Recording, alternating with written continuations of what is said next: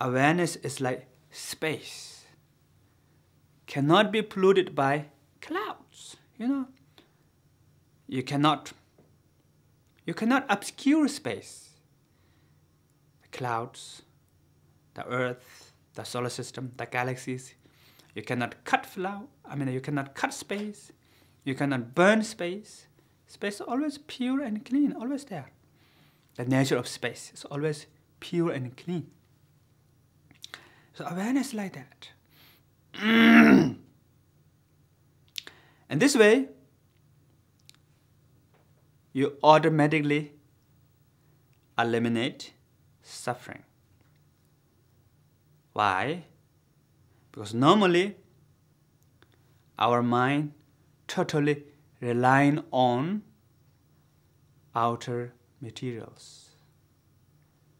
Form, sound, smell, taste, sensation, 5. And even thought and emotions. It's not material, but thought and emotion is also bumpy. And these all phenomena, the form, sound, smell, thought, emotion, is like always come and go and come and go. Like when you are driving on the bumpy road, because the bumpy road, the road is no good, then you bump also. Boom, boom, boom, boom, boom. Because you are relying on the bumpy road. Of course you bump. Same if you're relying on the phenomena, which is always changing, impermanence, depending on the circumstances, then your happiness become like stock market, ups and downs and ups and downs. But actually awareness is like space, it's always with you. So if you can stay with your own awareness, then your happiness not become up and down. If you stay with the cloud, and you become up and down, Some days nice cloud, some day not cloud, some day bad cloud with hurricane or tornado or typhoon, And some days very beautiful, nice cloud. So it changes all the time.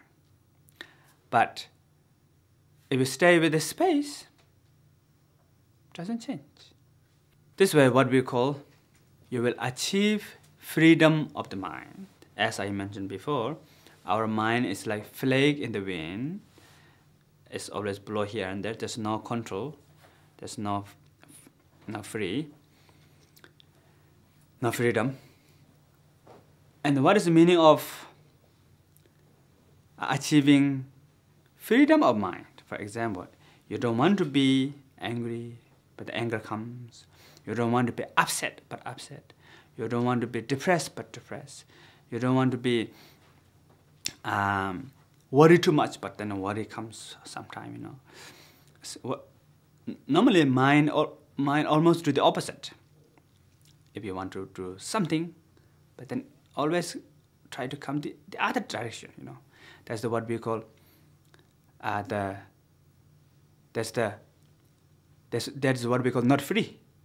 Your mind doesn't have freedom. How to free from that? Only you know how to